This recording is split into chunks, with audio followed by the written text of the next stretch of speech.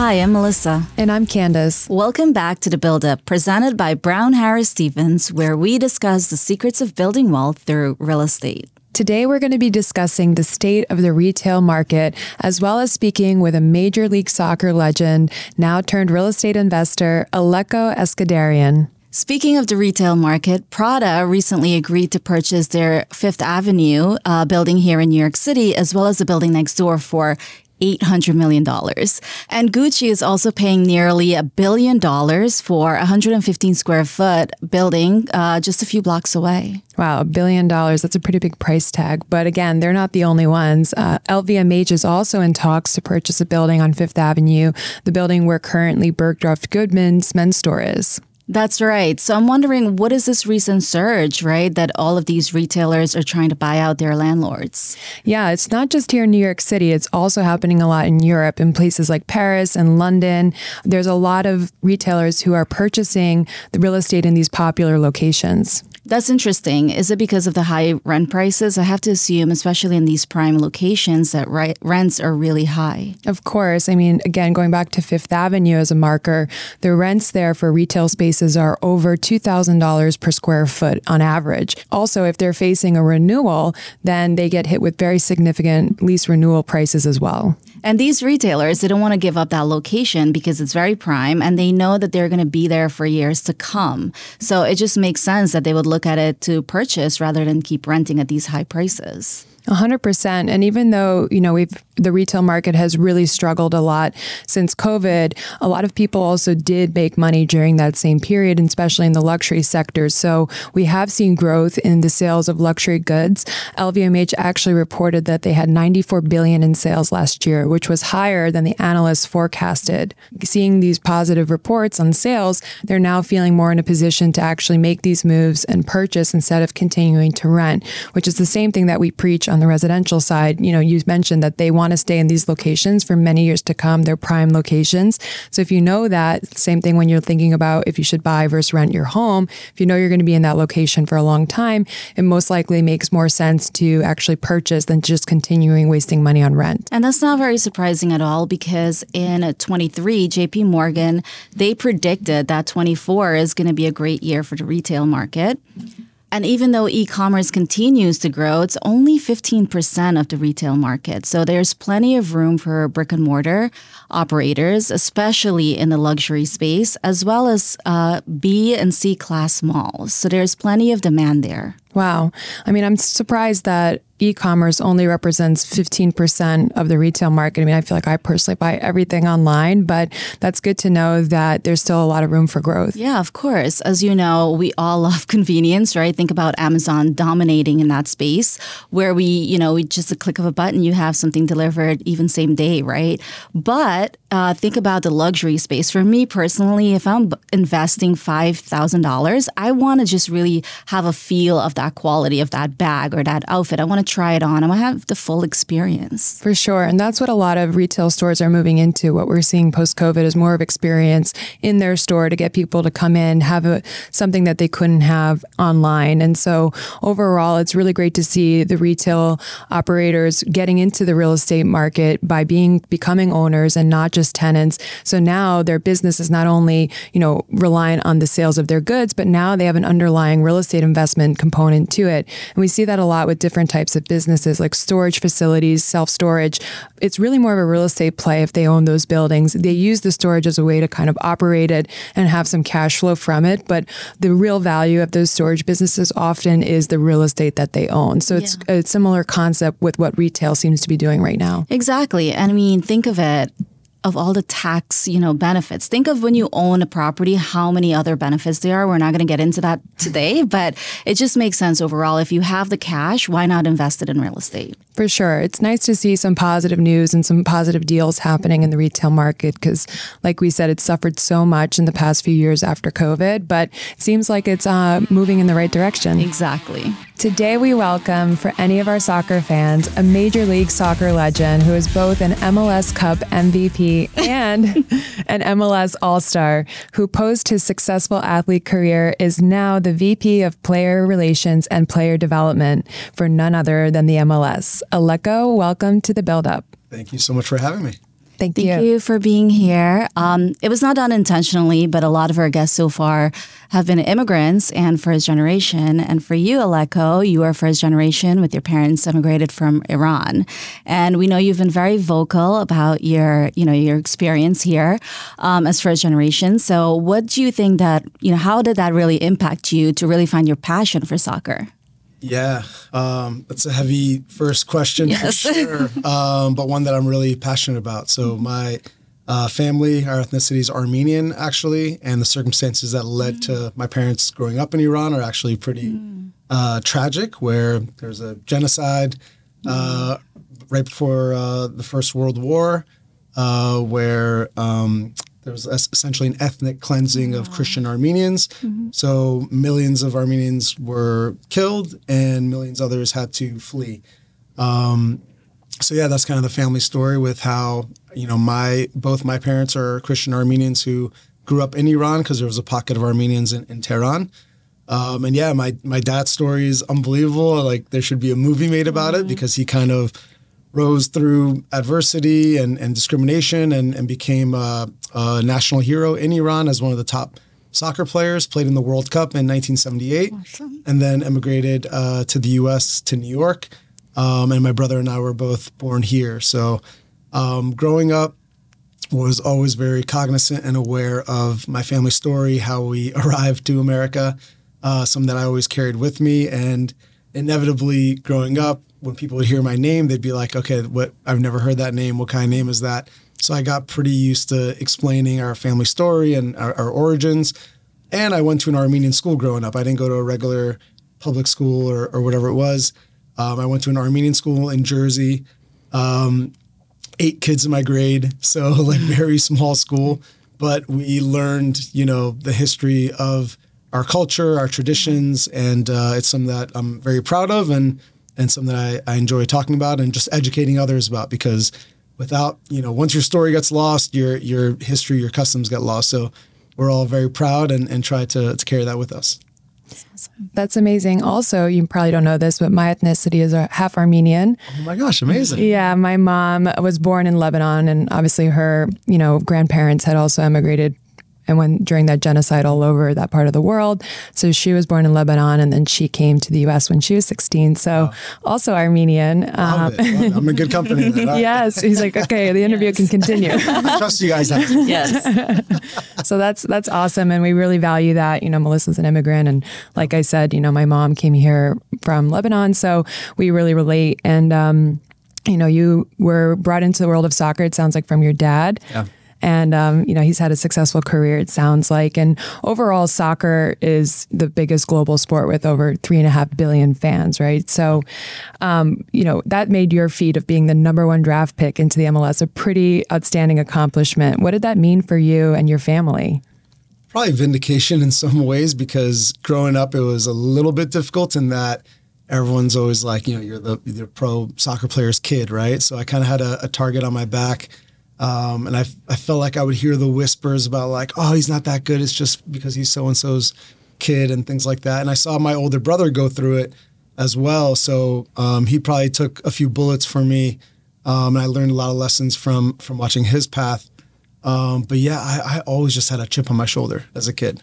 Like I was so competitive to the point that I was not fun to play right? Because I just wanted to win so bad.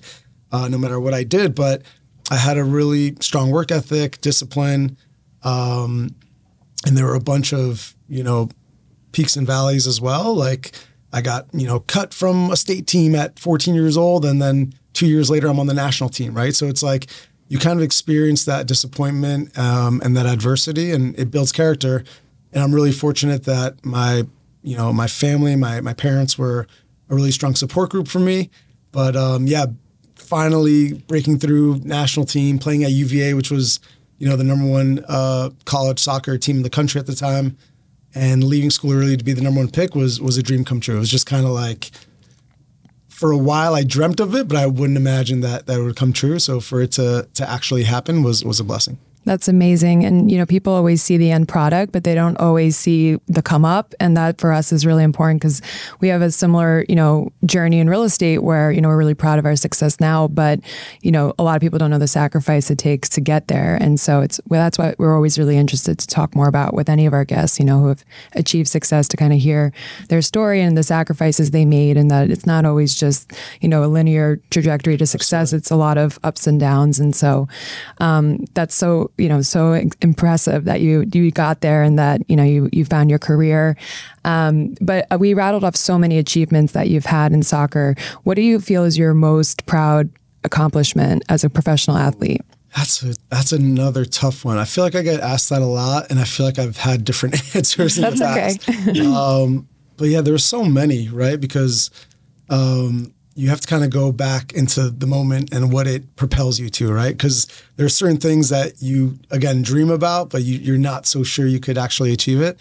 So obviously winning MLS Cup and stepping up for my team in the biggest game of the season was a huge accomplishment. I think just elevated me to another level of what, my standards were for myself.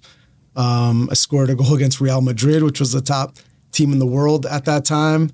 Against Beckham and Raul, Roberto Carlos, Casillas, like all these guys that were, I had posters of them on my wall. So to be on the field with them was surreal, and then score a goal in the game in front of, I think it was like 72,000 people in Seattle or something like that. Again, another kind of dream come true. I was like, all right, put that on my tombstone. But for me, it's, as I get older, it's the off the field stuff, to continue my education, finished my degree at UVA. That was something I was really proud of because there's so many professional athletes that leave school early that, find it tough to kind of have that discipline to stay the course. But kept the promise to my mom that I would graduate. And so I'm really proud of taking classes, online classes, remote classes, kind of chipping away at it. And then finally graduating from UVA was another dream come true. I love that. And overall here in the U.S., soccer is growing, which is very exciting. It hasn't always been, one of our top sports. Football seems to be the most popular at the moment, the other football. But yes. But a lot of money and effort is going behind pushing it as a sport in the U.S. And actually the next World Cup, as you know, is coming to the U.S. at MetLife Stadium in New Jersey, your home state. And so what does that mean for you to see it growing in the U.S.? It's massive. Even when I was in the middle of my playing career, we used to joke around about, we're going to be on MLS films one day talking about back in our day, we barely got paid and so. But to see how rapidly it's grown has really been amazing. And for me to now be a part of that, working at MLS and helping to develop our league and specifically our young domestic players, focusing on their player pathway, it's amazing to see how much opportunity is out there and to see people fall in love with the sport that, has always been a part of my life and my family. But to see a generic sports fan and be like, oh, this is actually a pretty cool sport that I could get behind has been amazing. And, tons of credit to a lot of different people and entities because it's not easy to break through, right? You have the four major sports here that have been around for a very long time. So there's a lot of work for soccer to do to break through. But ultimately, I think it's the world's game. It's the beautiful game. And it's great to see American culture kind of getting behind it. For sure. It is indeed. Do you think that Netflix had anything to do with it? I mean, I'm an avid F1 fan, right? And I think 3 years ago, America didn't even know about F1 that much, right? And now it's a household name. And I think there was a documentary on Netflix as well. Do you think that played a part of this really rapid growth that we're seeing? I think it's a couple of things. And I actually wrote my college thesis on it. So I have it fresh in my mind, not too fresh. But I think, mixing into pop culture is huge, right? So first thing was the video game, FIFA on PlayStation or whatever it was. That was the first time that my buddies who hated soccer, had zero interest in soccer, would be like, oh, you want to play FIFA? And I'm like, what do you know about FIFA? And they're like naming names of players and things like that. And I'm like, oh, wow, I'm seeing people who had no interest who now, because they like the game, are like learning about teams and star players and all that stuff. So I think that was the first thing. Exposure on TV is huge, right? Getting Netflix shows or documentaries, even documentaries of past players with Pelé, Maradona, some of the legends of the game. There have been some incredible documentaries made. ESPN had a great 30 for 30 about the two Escobars with Pablo Escobar and Andres Escobar, the Colombian player who was killed after a World Cup game. So things like that, I think, make people who weren't paying attention be like, this is cool.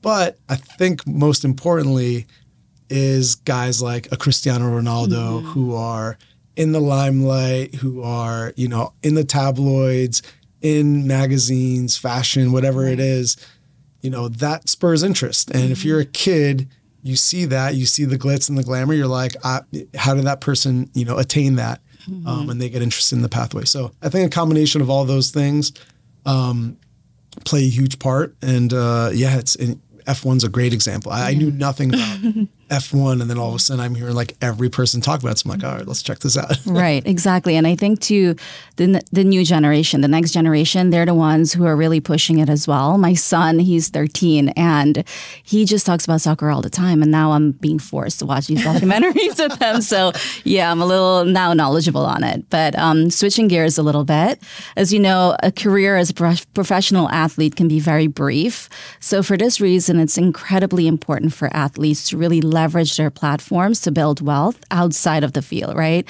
So what led you to consider real estate as a form of investment? Yeah, for sure. For me, my career ended abruptly as well. I had a career-ending injury at 27 in the prime of my career, and then all of a sudden it's like, snap of a finger and you're like, oh, wow, what do I do now? Like my employment is gone and who am I, right? It's tough to even look in the mirror because you're like, my identity has just been taken away.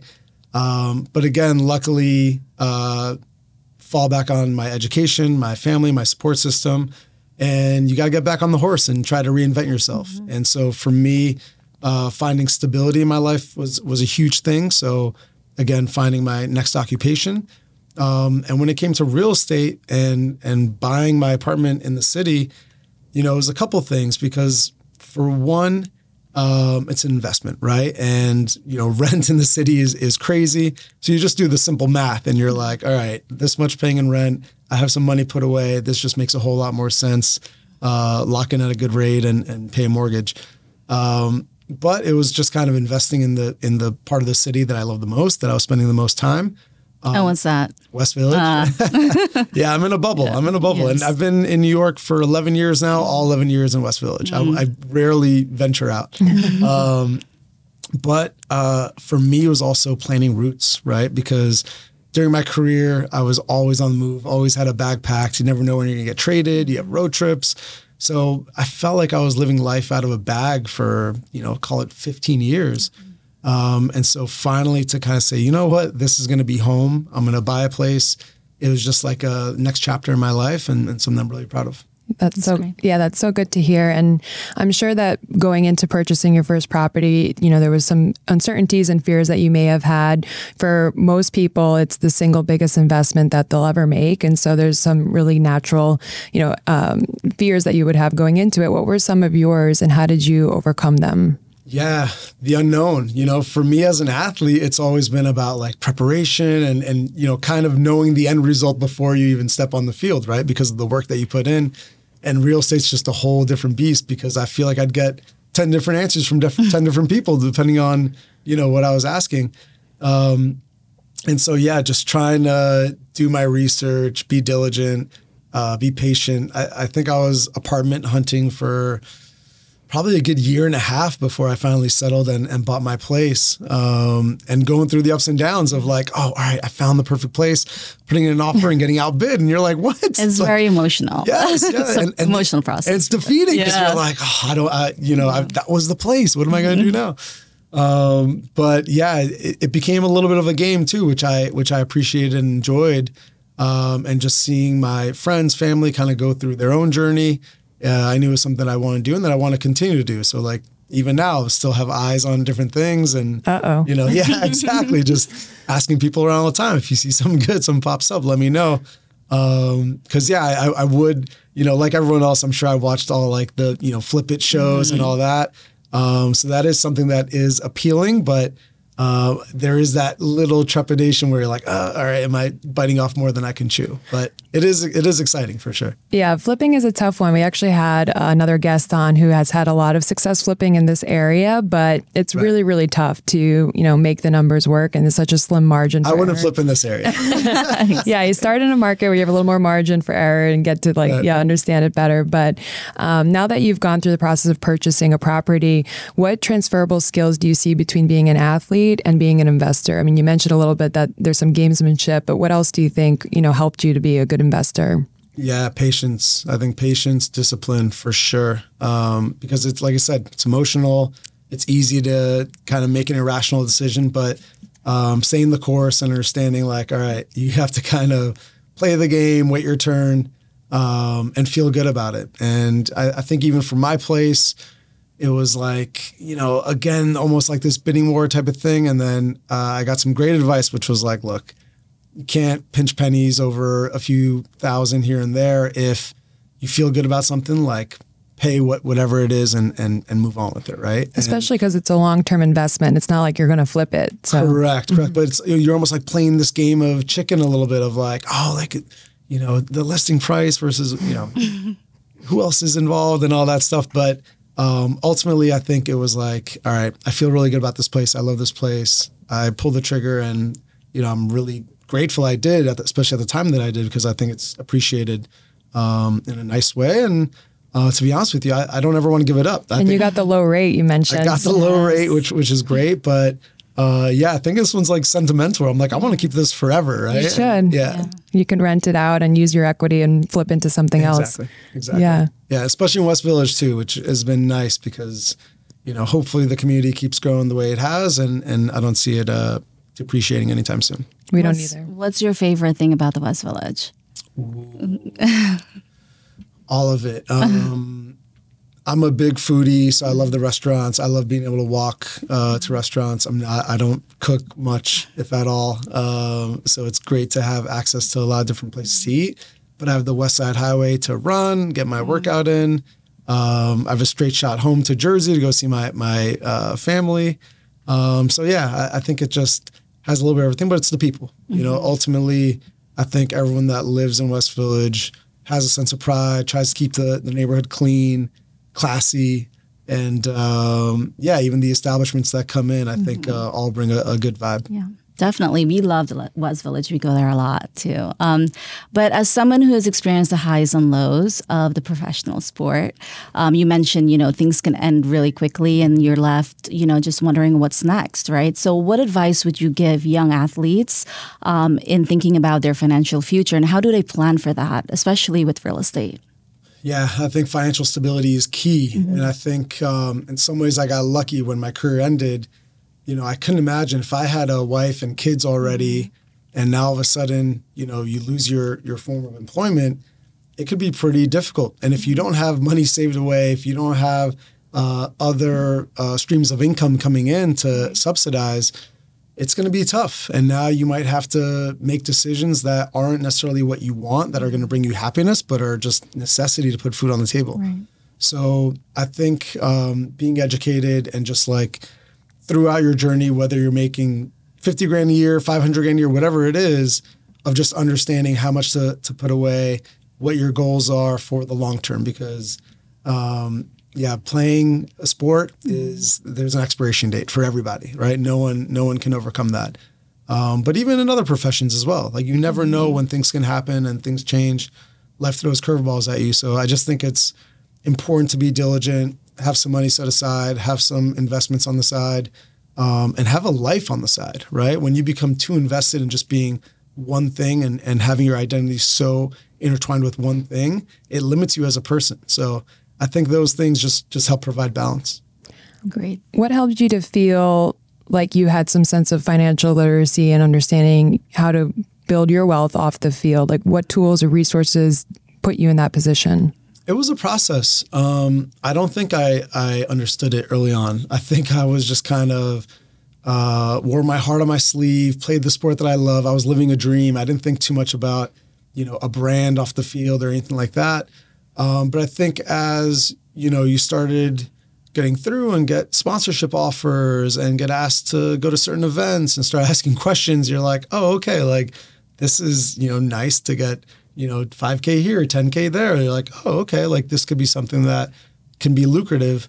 And so, you start just thinking about, how you want to grow your brand, how you want to,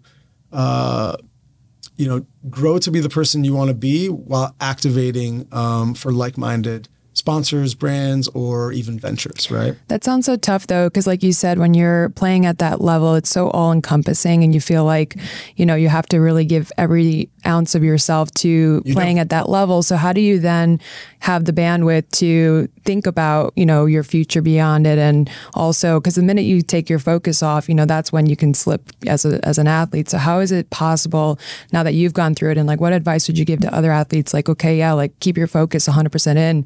And also, what can they do to work in some steps to build their success after their career? And do you think also, too, that the sport can have some resources for young athletes coming in? Absolutely. Well, first of all of it needs to be complementary, right? If it is taking away from your focus or from the work, from your day job, from what is your primary focus, then it could be a problem. And many, many athletes fall into that trap, right? They become in love with the off the field activities or, again, the glamour that it comes with. And all of a sudden it's like, wait a minute, the whole reason I got into this position in the first place, I'm now neglecting a little bit.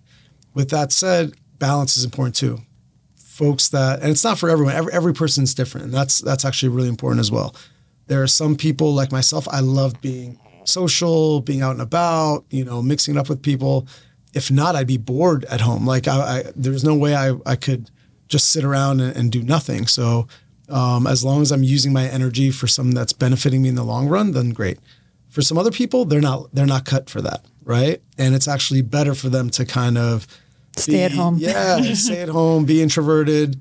But I think those people can find other avenues to do it. Like you don't have to necessarily be, putting yourself out there just to make money. You can passively invest. Exactly. There's plenty of other ways to do it as well. But you have to find a balance that works for you. And as far as the sport, we're like, especially being at MLS now, very aware of all the corporate sponsors, all the activations that are going on, the grassroots.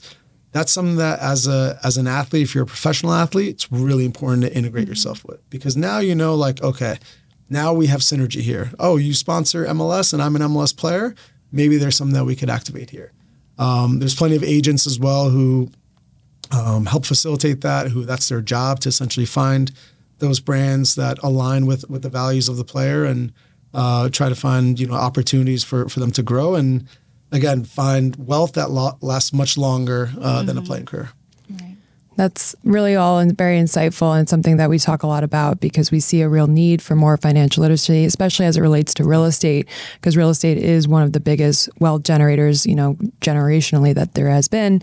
So it's really important to us. And really the purpose behind this whole podcast is helping people to feel more empowered to make those important decisions. And by learning and hearing from people like yourself who went through it, who aren't necessarily in real estate and how they were able to, navigate that process. But, we'll leave you with one last question. It's probably a tough one, but that's what we're here for, which is, what do you hope is your lasting legacy on your industry?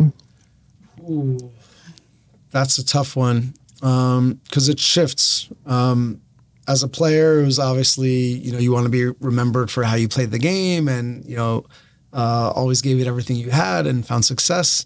But even as a player, it was always important for me that my love for the game showed and that it helped inspire, someone else to also share that same passion. And it's not too different now in my current role where it's just trying to make the ecosystem better and just leaving it in a better place than I found it. I went through my own journey, coming through the ranks in Jersey on my pathway to be a pro. And I'm proud to say that with the work that we've done, it's so much easier and more lucrative for a young American soccer player today to make it. There's way more opportunity. There's way more investment. There's way more effort being put in to do it the right way. And yeah, I think for me, it's just making it a better landscape than what it was when I came through, and helping kids reach their dreams. And it's, to me, so rewarding when I get a player who is, grinding on the come up, and through, meeting me or eventually getting a contract, is like, man, you know the grind that I was going through to get here, and now all of a sudden they play in MLS, they get sold, they're in Europe now playing in Champions League matches.